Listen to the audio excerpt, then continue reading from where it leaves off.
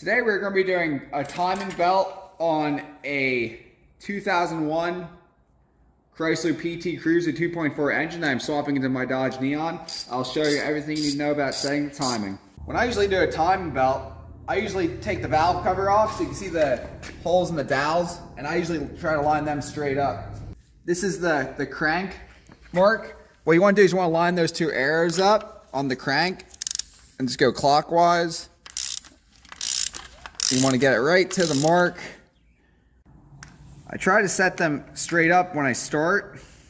So I try to get this part of the belt as tight as you can, because you're going to want as much slack in the belt as you could to go over the tensioner. Now this mark's a little higher than that mark, and you want to do that because when you spin it around your two full rotations, it'll come and line up when the timing mark sets on the middle when it lines up.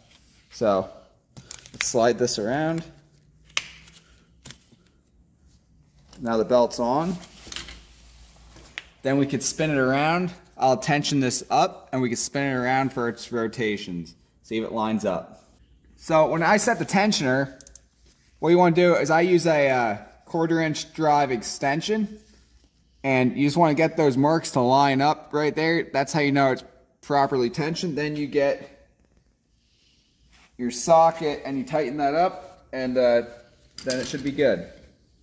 So I just set the belt, and you want to make sure both dowel pins are up in the cams and the marks are lined up.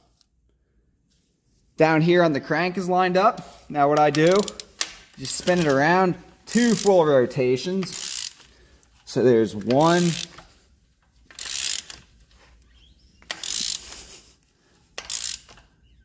and there's two.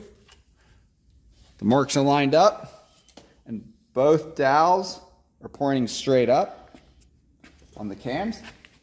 Now if you have adjustable cam gears, you can get them really exactly straight up, but I'm just using regular cam gears.